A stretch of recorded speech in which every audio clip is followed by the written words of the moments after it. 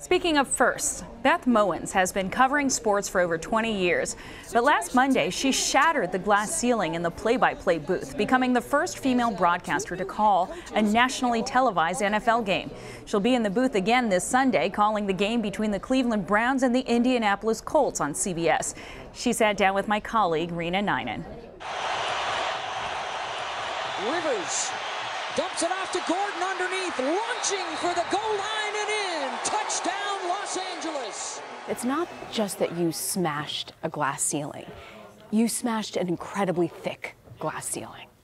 I mean, why do you think it is that it took so long to have someone here full-time, a woman calling the play-by-play? You know, I think I've always approached play-by-play as a craft and as a very particular skill set that, quite honestly, not a lot of people want to do. It's a small fraternity and sorority that you really, you know, I think of that 10,000-hour rule. Yeah. You really have to put a lot of time in from a very young age. You really have to want it. Quite often it entails going out to small-town USA and getting a lot of reps and sort of moving up, you know, steps of the ladder. And so it's a industry, I think, where you have to have a lot of patience and you have to have a lot of confidence. And quite honestly, you can't really have a fallback position. You know, when I was making $19,000 a year living in a, you know, a one-bedroom apartment, if there was something else I wanted to do, I probably would have gone and done it. Whereas I knew this was it, and I was willing to put up with a lot to be patient and wait for my opportunity. You know, I grew up in Tampa, Florida, Gail, and Gail Sarins was an anchor there in Tampa, and she was the first woman 30 years ago to call an NFL play-by-play in 1987. Are you surprised that it's taken 30 years to come back? I guess probably a little bit. I think one of the things that when I got to know Gail over the years and talked to her actually before the Monday night game and before my CBS debut, and she was surprised because the landscape, there weren't a whole lot of other women coming up through the ranks, really a handful in those days. And you definitely have to earn that opportunity, regardless of your gender. And so the hope now is, you know, in talking to Gail and moving forward, you already see more women pursuing the play-by-play role and moving up through the ranks. And so hopefully it won't take as long after, you know, now that I have had this opportunity.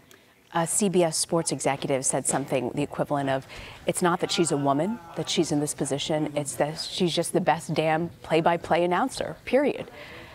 Is it difficult that there's so much attention placed that you're a woman?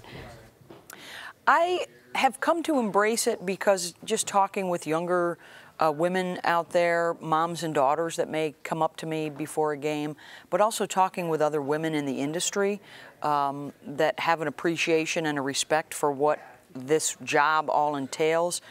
That's been somewhat eye-opening, and so I've kind of embraced that a little bit more.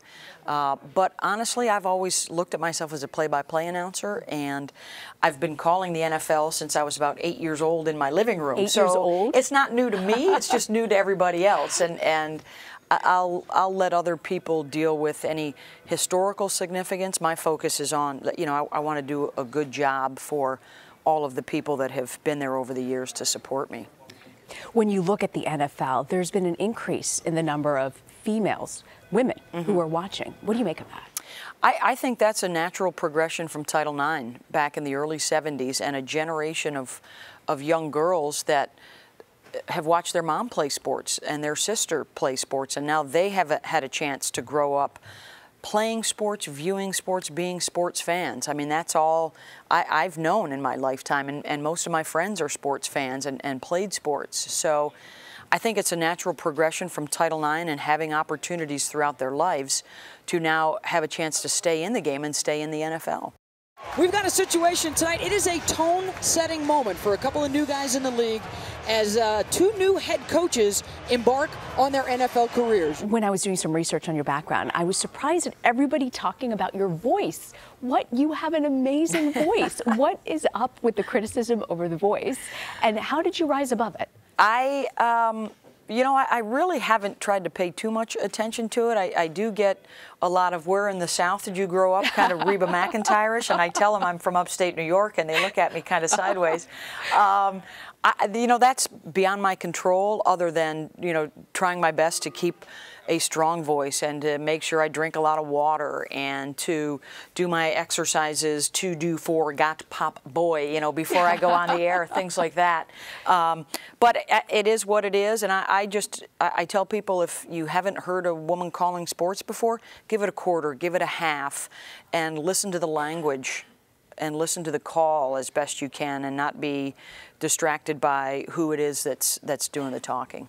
Looking ahead to the Colts and the Browns this Sunday, what are you watching for?